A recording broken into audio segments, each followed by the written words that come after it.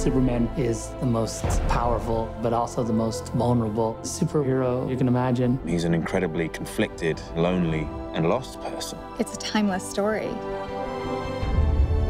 Superman is a story for everybody. It's going to be intense, visceral, really exciting to watch. We need champions and we need someone to believe in. It's about the potential for every person to be a force for good. We have to believe that somebody can make things right. From the first time I could ever remember, Superman was one of the people I wanted to be.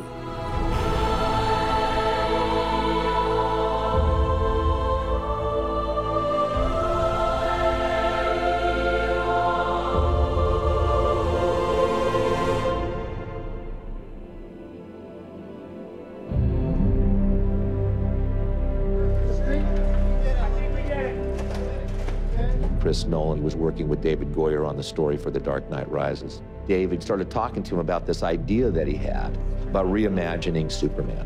Our approach was not a comic book Superman. It was just to do a more realistic Superman, a Superman that exists in a real world. One more, just like that, right. I remember I said to Zach, I don't know how you do this. I don't know how you take this character and modernize him and make him cool to a modern audience. And they pitched their ideas, and we were like, wow, they figured it out. What Chris and David did was, let's let the audience participate in the experience of being Superman without breaking the things that make him Superman. They were able to sort of make him relatable, ground him, and make him feel real. Not bad. The holy grail of the rehearsal is still out there. Oh. Working with Zach is great. His energy is always up.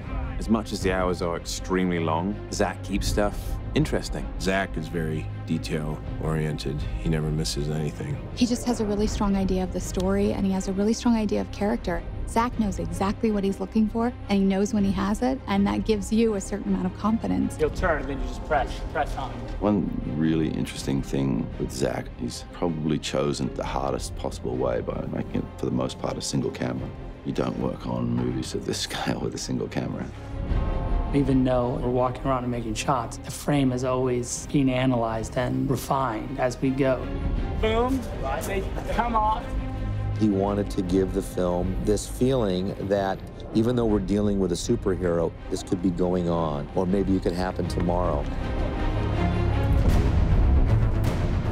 We tried to land Superman in America. It was really important to ground him in a reality that we can understand. This story is a very realistic mirror. It's a 2012, 2013 world. We wanted to have real places. We didn't want Superman to crash into a fictitious location.